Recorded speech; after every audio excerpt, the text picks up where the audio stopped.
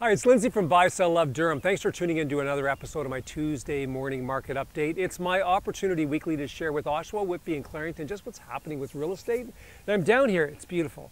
I mean, finally this is the weather we've been waiting all winter for, and I'm down here at the lake in Whitby. It's awesome. Anyways, before we jump into the numbers, wanted to have just a bit of a conversation about some of the conversations I've had in the last couple of weeks. Now, the market is somewhat shifting. There's some change out there. And if you look at the like some of the news headlines, they're all doom and gloom about the markets tanking. It's just, they're predicting doom and gloom. So the three conversations that I had in the last probably 2 weeks. One, we had a property on the market for 1.7 million. I had multiple offers on the, just a week after we listed it. And one of the offers came in at 2 million. The other agent had said that the market tanked so bad there's no way we would get anywhere close to market value for it. That was one of them. So obviously that's the narrative she's given back to her buyer to share with her buyer what's happening in the marketplace. The other one was a condo I just sold on Wilson Road. We got $1 million for it. It was listed for $950, and the agent, first showing, agent brings an offer, wasn't acceptable. And he actually said that the market shifted. There's no way, again, we would get what we had hoped to get.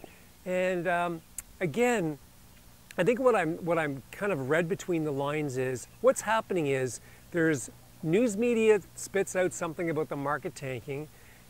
Agents and buyers start to buy into it, and then they try to apply that to the marketplace. And what ends up happening in the three situations that I've just kind of been thinking about, there was a buyer that could have been their perfect home, and they didn't buy it because of advice they were given from either the news media or the agent they're dealing with. So to me, just be careful where you get your information. That's why I try to do these 3-minute videos with really basic information to keep you in tune with what's going on. Now, here's something else as well. So when I see a headline that says prices falling, sales dropping, what they're doing is doing a blanket broad-brushed approach to the entire market.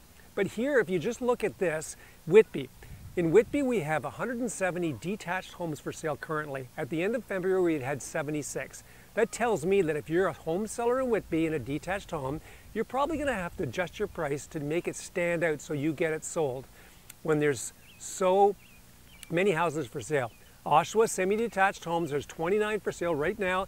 End of February, there was 8. That tells me that if you were a buyer in February, you had a more difficult time than a buyer today buying a semi.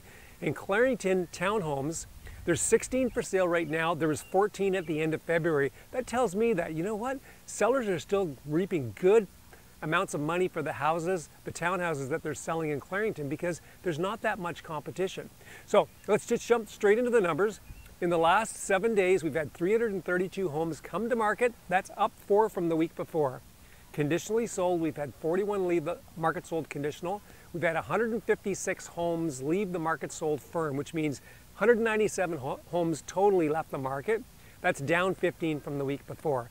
The market is still good out there.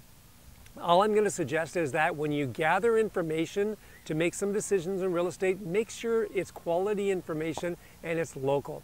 If you've got any questions, I can be reached at 905 area code 743-5555, or you can catch me here at the bottom of the screen at the email address at the bottom of the screen. Have a great week. Oshawa, Whitby and Clarington.